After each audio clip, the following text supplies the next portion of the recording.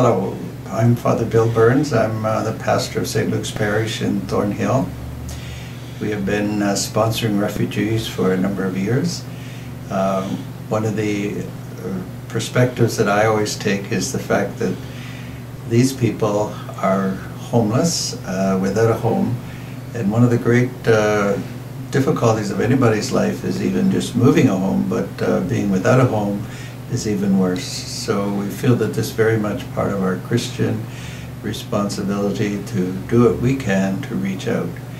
The people of the parish have responded well to our invitation to support refugees and are very enthused when they see refugees arrive here and are settled. So we hope that this program can continue in our parish for many years to come.